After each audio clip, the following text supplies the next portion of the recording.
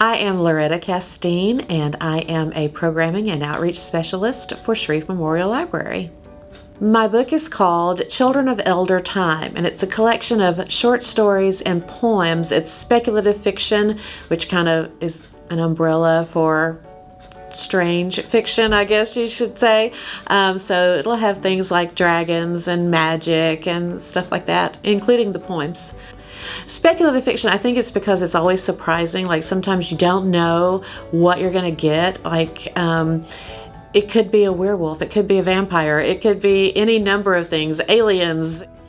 I don't love anything about writing. It's terrible. It's hard.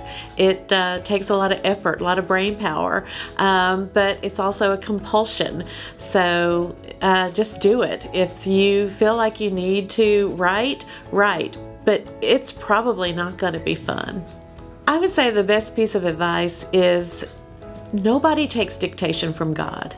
Nobody. It's always hard to do the first time around, and it's not going to come out the way you think it's going to. So give yourself permission to have a terrible first draft. You can always go back and fix it. Nobody has to see what you're doing until you're ready.